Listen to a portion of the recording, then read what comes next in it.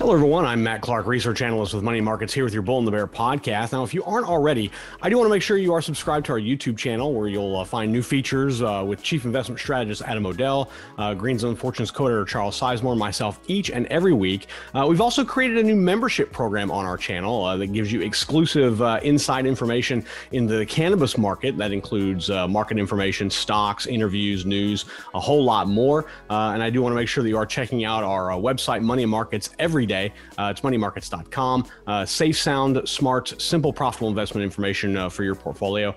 Our team works very hard to provide you with the best information to bolster your portfolio every day, both on YouTube and on moneyandmarkets.com. So to join our YouTube channel, if you're not there already, go to youtube.com, search Money and Markets. Once you get to our page, you can just click that subscribe button and then hit the notification bell. Make sure you get notified each and every time we put up a new video. If you're interested in our membership program, very, very simple. Go to YouTube, go to our YouTube page, and then just click join, and you'll be able to see exactly what information is available at the different tiers, and you can sign up for whatever you like, or you don't have to, entirely up to you. So do want to make sure you do that. Also, sign up for our free daily e-letter at moneymarkets.com. Just put in your email address, and you'll get all that safe, sound, smart, simple, profitable investment information delivered to your inbox each and every day for free. Now I'm going to move on with today's podcast. Today I'm going to dive a little deeper into the gaming sector, some research that I found, and then I'm going to examine the results of one of our latest polls on YouTube. So I'll talk about those two things here. But first I'll start off, with a little bit of gaming sector research.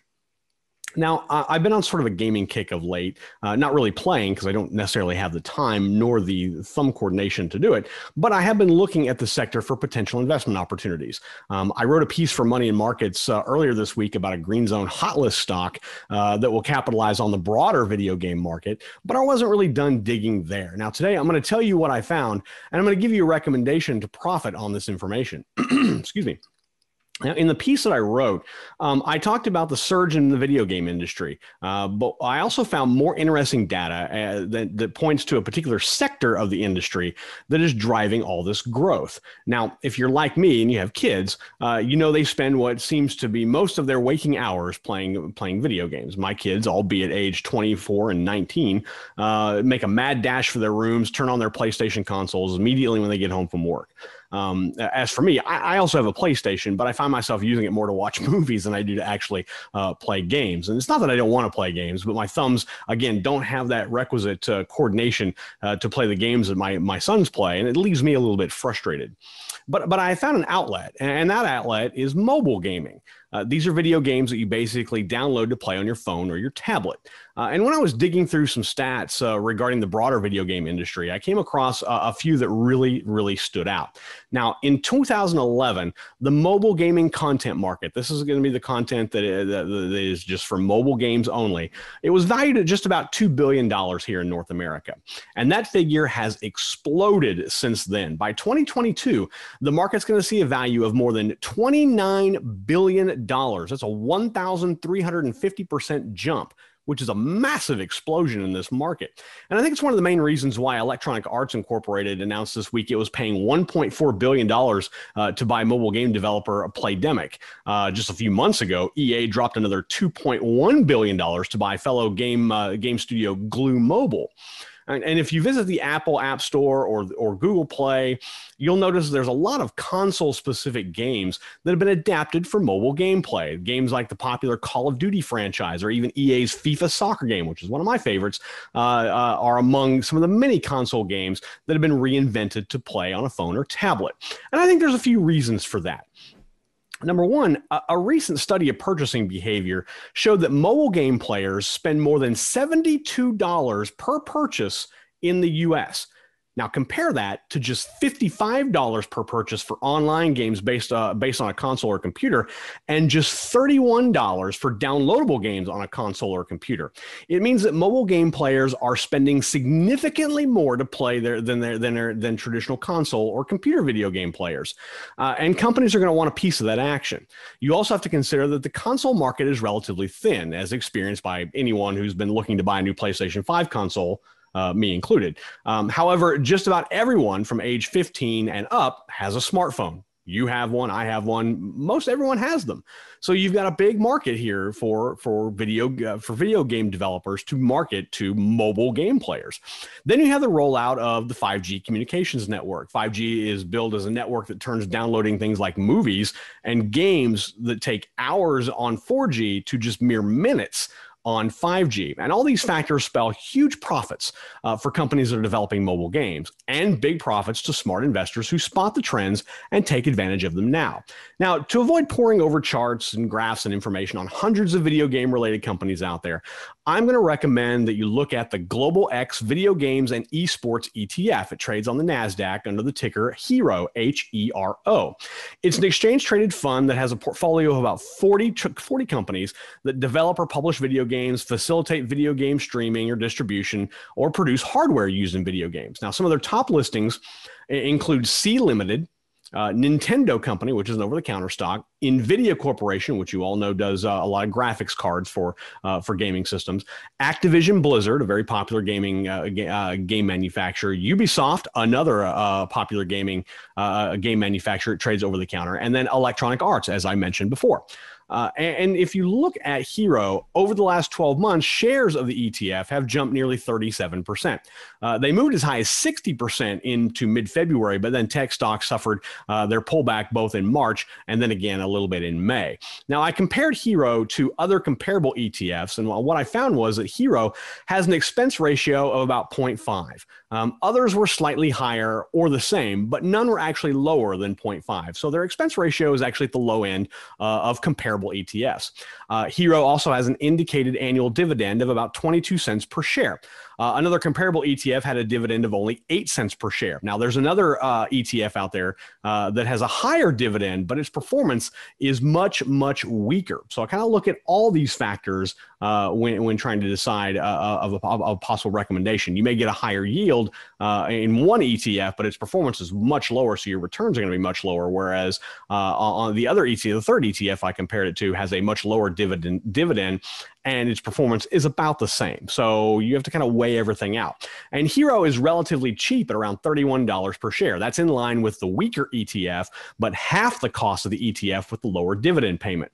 So if you're looking to break into investing in mobile games and the broader video game market, but don't want to sift through mountains of information on specific companies, HERO is certainly worth looking at. An inline expense ratio, a higher dividend, and lower price point makes it a strong mobile gaming ETF for your portfolio.